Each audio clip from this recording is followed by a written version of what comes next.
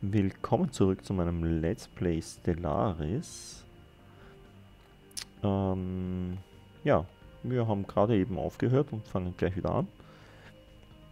Wir haben gerade auf unserer neuen Kolonie entdeckt, dass die Dschungel wandern. Oh, das tun sie wirklich. Das ist aber unangenehm. Wandering Forests. Das ist ja schrecklich. Der hat meine Hauptstadt eingenommen. Fast schon. Ist eh klar, dass die Leute da unzufrieden sind.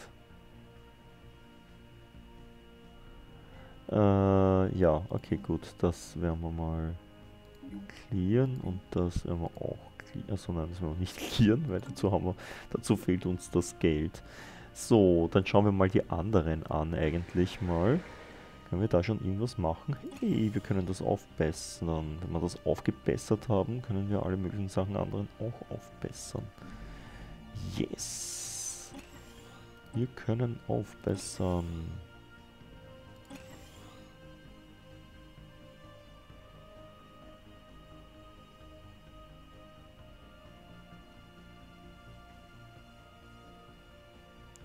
Gut, und du willst hier offensichtlich hier, dann bauen wir doch glatt hier nachher einen Power Hub oder ein Power Plant.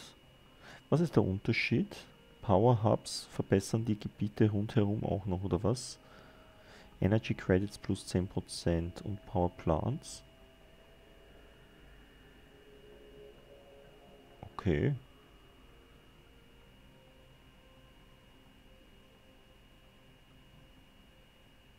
Dann brauchen wir doch glatt einen Power Hub. Ist der teurer? Ja, der ist um einiges teurer. Geld spielt aber eigentlich keine Rolle. Wir haben genügend Mineralien.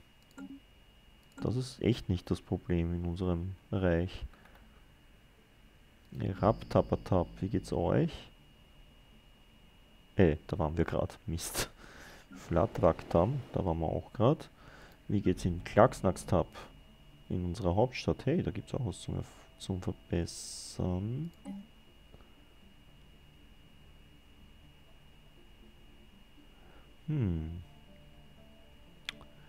Was machen wir? Physik, Biolab oder Engineering?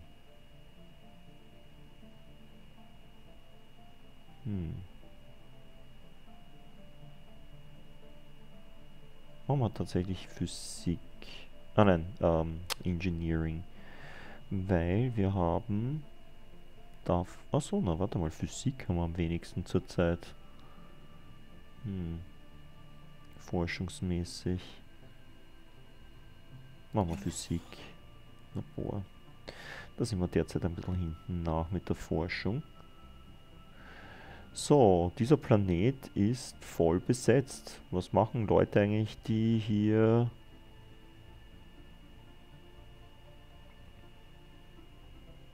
dazukommen würden?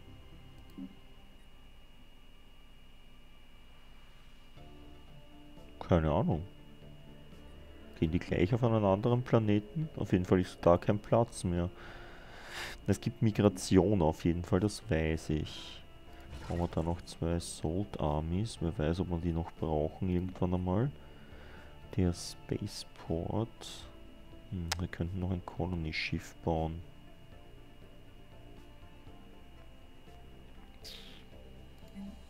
Dann können wir echt nicht wirklich was Gescheites bauen.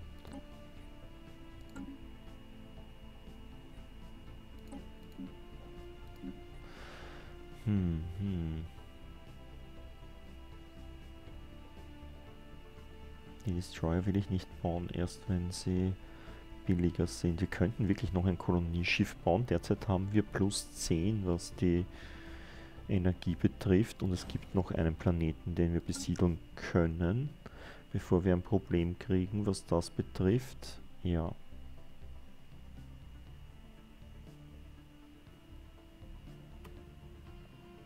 Und unser Konstruktionsschiff ist auch bald fertig mit den ganzen Gebieten hier. Das heißt, es macht Sinn, dass wir da neue... Oh. Eine Anomalie haben wir gefunden. Basisrisiko 30%. A large amount of ship debris can be found in orbit around this planet, possibly the remnants of some kind of massive fleet action. 30% ist doch relativ viel. Ist das Archäologie? Gute Frage. Lassen wir noch. Was haben wir da jetzt fertig? Haben wir das? Können wir das noch nicht fertig haben, oder? Nö. Wo sind wir hier jetzt? Ah, wir sind hier. Da sind wir mit irgendwas fertig geworden. Ja, wurscht. A leader has gained a level. Sehr gut. Welcher denn? So. Ah, sehr gut, sehr gut, sehr gut. Die junge Forscherin. Die junge Genetikerin in unserem Team. Ich sage einfach, das sind alles Mädels, die hier sind. Macht das Ganze etwas einfacher. So, noch ein... Ah, ein Gouverneur. Sehr gut. Gouverneure sind immer gut. Building Cost und Construction Time sinkt. Bei dem. Mhm.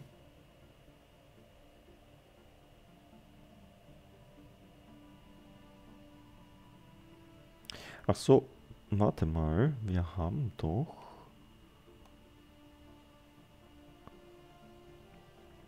jetzt ein neues Ding erforscht. Achso, warte mal, da ist ja noch irgendwas. 666, ach genau, die wollten wir ja besiegen, gell? Wir haben doch ein neues Ding erforscht. Oder haben wir das noch nicht? Doch. Haben wir das nirgends gefunden? Oh, und Dockern ist jetzt in unserem Einflussgebiet. Können wir nachher auch gleich uns anschauen. Und da haben wir fast keine Probleme im Grenzbereich. Hurra.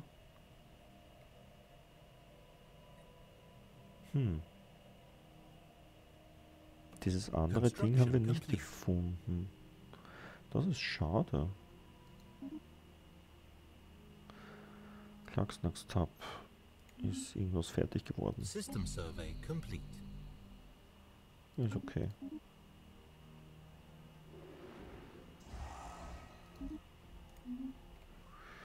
Ja, Revak ist vielleicht gar nicht mal so schlecht.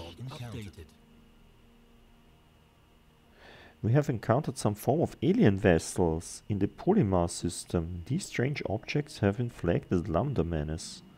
Interesting. Warte mal, Lambda Menace. Okay.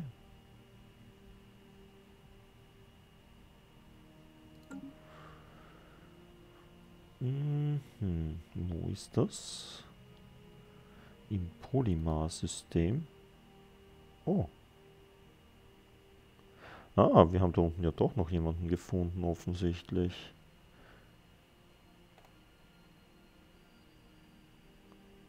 Das sind Space Stations. Die sind aber echt ab vom Schuss dort. Research complete. Da gibt es nicht mehr viel da nach hinten.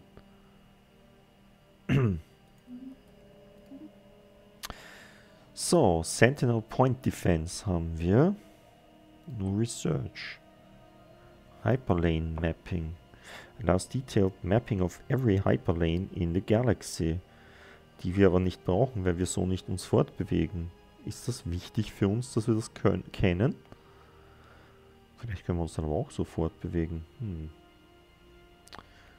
So, Planet Fortification Toughness plus 20% Improved Deflectors. Okay. Das wäre interessant. Disruptoren. Assist Research. Allows our science ship to... das ist ja urlangweilig, das braucht doch kein Mensch.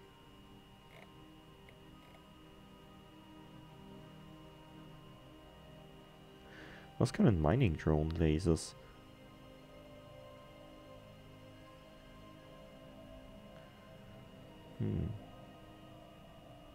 Okay. Das könnten wir natürlich machen. Oder... Naja, das mit der Planet Fortification Tafeln, das klingt eigentlich auch gut. Machen wir das.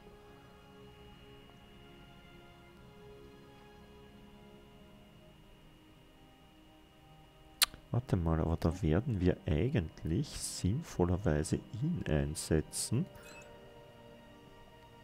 Jo. Und auf dem Science Ship, wo der war, werden wir jetzt sinnvollerweise den Typen einsetzen. Der ist nämlich höherlevelig. Und wenn er höherlevelig ist, dann heißt das, er kann auch... Er hat eine niedrigere Failure Risk. Researchen wir das doch glatt. Gar keine schlechte Idee. Und der ist auch nicht langsamer dort oben eigentlich. Sogar wahrscheinlich ein bisschen schneller. Naja, plus 10% kriegt und nicht plus 5% wie der andere. Construction complete.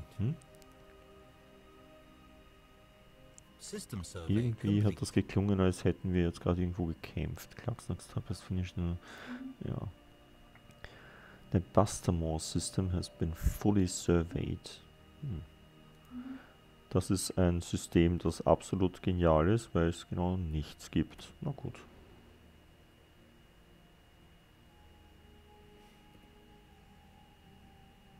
Ja, vielleicht kommt ja noch irgendwann mal irgendwas rein.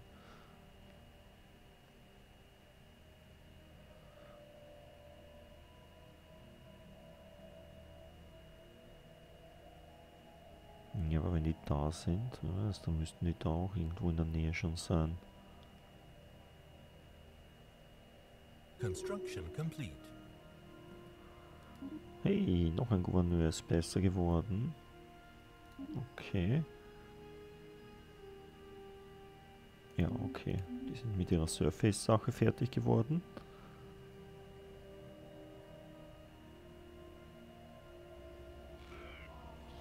We are receiving a transmission from the Temla Galactic Directorate. Okay, die haben es erforscht. Na gut, haben wir uns nicht anstrengen müssen. They appear to have successfully translated our language. Good. Diplomatic channels are now open and all hostilities between us have ceased for the moment. Oh, die haben wahrscheinlich mehr Influence gekriegt. So, was sind das für welche? Spiritualisten? Ich glaube, das ist genau das Gegenteil von Materialisten. Ist es das? Kann das sein? Und Kollektivisten. Oh. Food Consumption minus 5%. Okay. Ameisen. Fanatische Ameisen. Sehe ich das richtig? Okay. Nein, ich glaube, das ist spirituelle Ameisen. So, spirituell und ich weiß nicht. Ich glaube schon, dass das Aliens come. We do not care for your frivolous morality. Ich glaube, mit denen kommen wir nicht gut aus. Greetings, I speak for Executive UFCO and the wealthy elite of the Tamla Galactic Directorate. We are always looking for new trading partners and hopefully we can come to some sort of accommodation that will benefit the commerce of both our nations. Ja, ja, klar. The way forward lies in our hands. Na gut, wir versuchen es freundlich. Okay, borders closed mit den Tamla. Okay. Die Tamla haben gleich einmal, we have allowed you to move about freely in our territory for too long. Today we draw the line. Was heißt for too long? Wir kennen uns erst seit ein paar Tagen. Ah. Silos. Und ihr auch ihr, obwohl ich euch Unterstützung angeboten habe. We have allowed you to move about freely in our territory today we draw the line. Okay. Bei euch ist mir das wurscht eigentlich. So, und irgendein Typ ist gestorben. Er. Nein. Hätte er nicht sterben können, nachdem er das erforscht hat? Vielleicht ist er daran gestorben. Es gibt zurzeit niemand Gescheiten. So, nehmen wir einen von diesen Typen hier. Vor allem der ist ganz jung.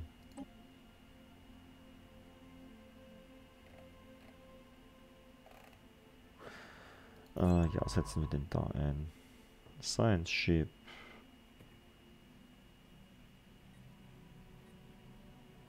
Das heißt, wir können da jetzt nicht hin mehr. Das ist ja ärgerlich.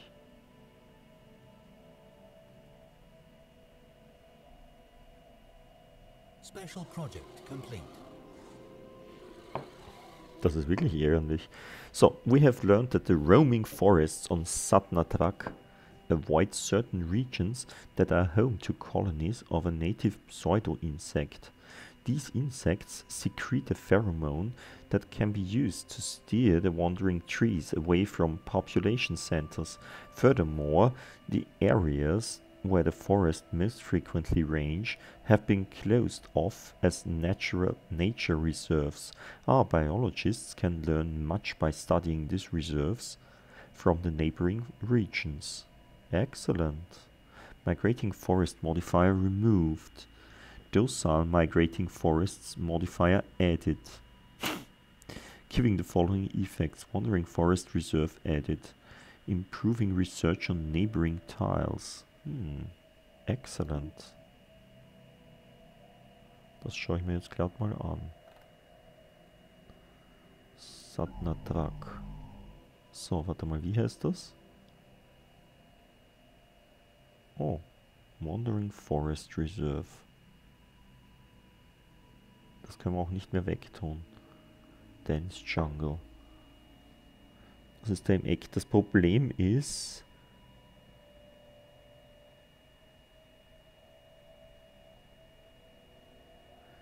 das sind lauter Gebiete da rundherum, die keine gescheite... Ah, schade.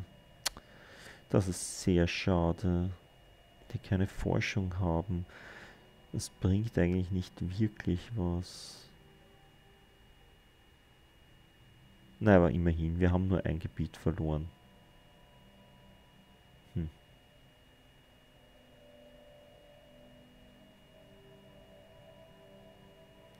Gehen wir das auch noch weg.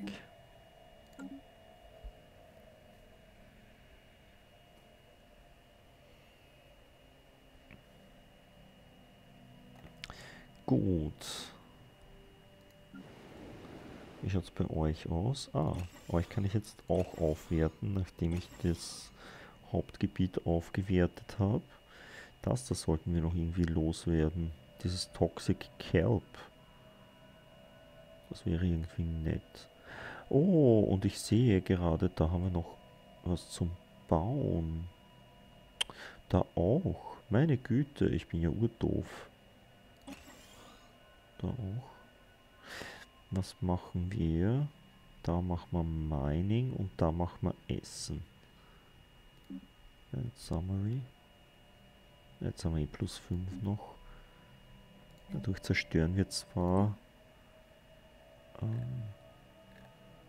was macht der Mineral Silo? Mineral Output +1. Achso, nein, das ist nur ein Adjacency-Effekt. Der würde da vielleicht was bringen. Ja, auch nicht wirklich.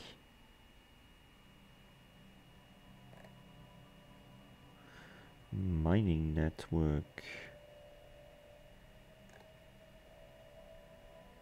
Oder Mineral Processing Plant. Interessant, es gibt mehrere Möglichkeiten, was man da bauen kann. Maintenance 1 und 2, der kostet weniger. Und was macht der? Ah, der macht plus 10% Mineralien insgesamt auf dem Planeten. Naja, machen wir doch glatt. Und dafür machen wir da eine hydroponische Farm.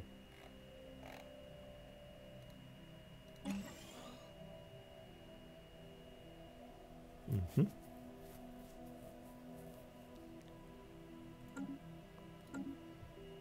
Mhm.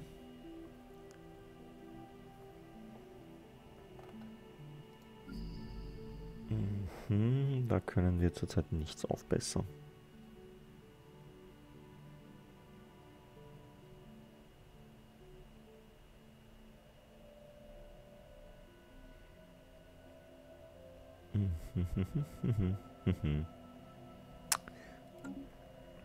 Gut. Wo bauen wir also das nächste Ding hin? Da nach Muskida. Das ist allerdings eine ziemlich lächerliche Welt. Was ist mit Dorelion? Schaut ein bisschen größer aus, ist aber auch nicht viel besser. Vor allem, wir können das alles noch nicht abbauen, was da drauf ist. Das heißt, wo auch immer wir hinbauen, es wird uns kein Glück bringen. Und bis wir diese Vulkane da loswerden und das Toxic Kelp vergehen noch Ewigkeiten. Was ist mit den roten Planeten hier? Er schaut besser irgendwie aus. Aber er ist rot. Die Leute werden sicher nicht glücklich sein, wenn sie hierher gesiedelt werden. Boah! Da gibt's Betarian Stone. Das spricht natürlich für dieses Ding. Und wie ist das mit Raimir? Das ist eigentlich auch nicht so schlecht. Das sind aber rote Planeten. Ich weiß nicht genau, was es bedeutet, wenn man auf einem roten Planeten sich ansiedelt. Ich fürchte fast, das würde bedeuten, dass die Leute dort nicht so glücklich sind. Was haben wir noch? Elektra. City Ruins? Wie kann es City Ruins geben? Ein Bombenkrater. Oh, das war mal früher wohl eine bewohnte Welt. Scott. Okay, das schaut lustig aus. Aber das hat auch, wenn wir da zum Beispiel herbauen, haben wir extrem gute. Das ist nicht schlecht eigentlich auch, diese Welt. Aber auch die ist halt rot. Und dann haben wir da noch. Na okay, das glaube ich disqualifiziert sich selbst. Das ist zu klein. Oh, Revak hat auch noch eine gelbe Welt. Aber die ist auch sehr klein. Schade. Ja, und da haben wir das Ende der Welt quasi erreicht. Schauen wir mal, was die können und was die wollen. Oh, minus 165. Wir werden mit denen nicht klarkommen. Sie sind superior, was die Fleet Power betrifft, aber sonst equivalent. Wir sollten ihnen tatsächlich irgendwas vor die Nase bauen. Aber das ist, glaube ich, nicht so sinnvoll. Na, da bauen wir sicher nichts hin. Scott wäre zwar gut, aber ich bin derzeit tatsächlich eher auf der Seite für Uskion. Wenn wir daher unser Hauptquartier bauen, also zumindest, naja, das ist nur ein einziges Essensfeld gibt es hier. Na, das geht nicht. Da würden wir nicht groß genug werden. Es wäre zwar schön, aber nee, das nicht. Also vielleicht doch Scott. Scott ist ein schönes Gebiet und es hat auch relativ viel Essen. Wir könnten da in dieses große Essensgebiet unser Quartier bauen. Da haben wir alle möglichen Sachen rund um und um. Hm.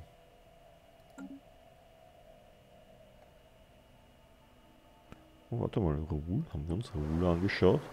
Nein, haben wir uns nicht und das interessiert uns auch nicht. Wir brauchen keine arktische Welt. Das haben wir uns angeschaut, oder? Ja, das wollen wir auch nicht. Wohl auch nicht so schlecht, das ist ja auch eine riesige Welt. Hm. Na gut. Science Ship. Du hast zurzeit nichts zu tun, weil du da nicht durchkommst, gell?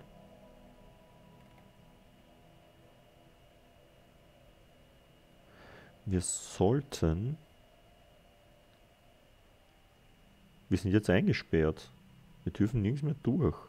Und wir kommen nicht von einem Arm zum nächsten. Wir können nicht weit genug hupfen.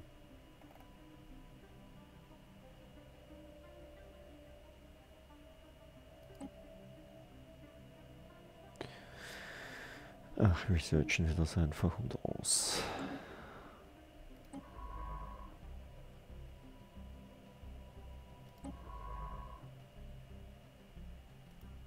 Und du machst dieses System Surveyen. Das ist ärgerlich. Wir brauchen größere Reichweiten für unsere Schiffe. Na gut, aber wie schon gesagt, ich habe keine Ahnung eigentlich von diesem Spiel. Und wahrscheinlich ist das, was ich da tue, vollkommen irre. Und dieses 666 wollen wir auch loswerden. Wie sind denn das überhaupt? Was auch immer. Ah, wir haben schon ein Colony Ship.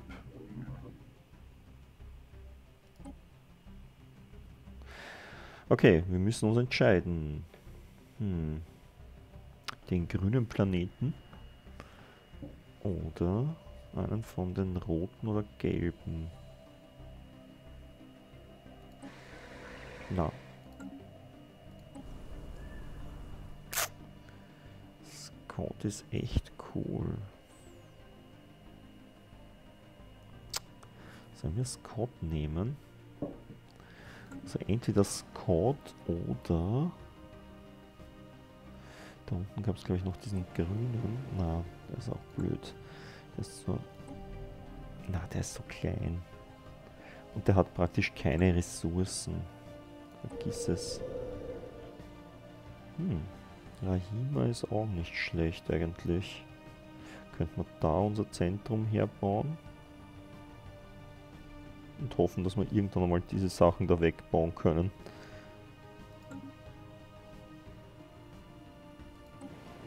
Nein, das haben wir gesagt, das ist blöd. Ruhl, Uskion was. Uskion, das hätte dieses Ding, aber das hat kein Essen. Uskion ist dumm. Wir nehmen nicht Uskion, wir nehmen Scott. Wir nehmen Scott. Colony Ship fliegt nach Scott. Kannst du das überhaupt besiedeln? Frage ich mich gerade. Colonize Planet. Must be at least 40%. Nein, wir können es nicht besiedeln. Shit. Okay. Das hätte sich dann auch geklärt. Können wir dann an dem Gelben siedeln? Ach, das will ich gar nicht. Da gibt es nichts. Dann noch eher den Grünen. Gibt es noch einen zweiten Gelben? Den da. Da gibt es auch nichts. Naja, okay, das ist ein bisschen besser. Aber er ist so klein. Der Grüne ist auch klein. Und der hat noch weniger.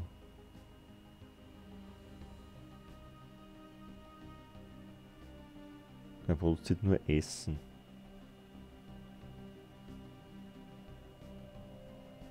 Ein bisschen Forschung. Ach weh. Ich hätte nicht bauen sollen. Dann hätte ich jetzt dieses Problem nicht. Und ihr mit mir dieses Problem nicht. Es gibt keinen idealen Platz. Aber daher ziehen, da setzen wir uns direkt vor die Typen. Eigentlich keine schlechte Idee.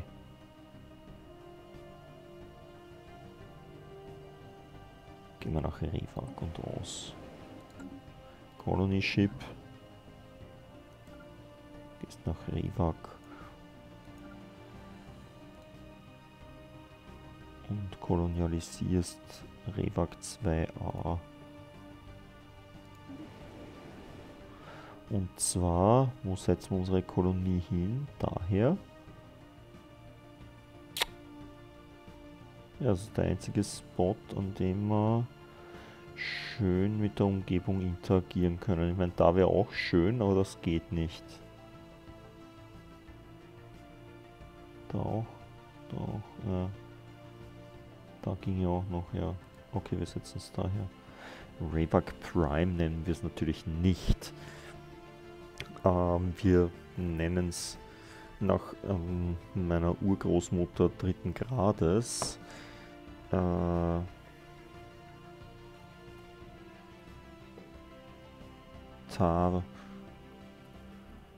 Nata Lat. Tarnatalat. Ja? Ja. Tarnatalat ist gut. Okay. Auf nach Tarnatalat. Dann hassen uns gleich wenigstens unsere südlichen Nachbarn. Es gibt kein Süden und Norden im Weltall, ich weiß. Halt die unten dargestellt sind. So wie ich das Weltall sehe. Ich weiß, man könnte es drehen. Jetzt sind sie im Norden. Nein, doch nicht. Sie sind tatsächlich im Süden von uns. Es dreht immer wieder zurück. Okay. Gut. Herrschaften, das heißt, es war's für heute. Die Fex Klangers.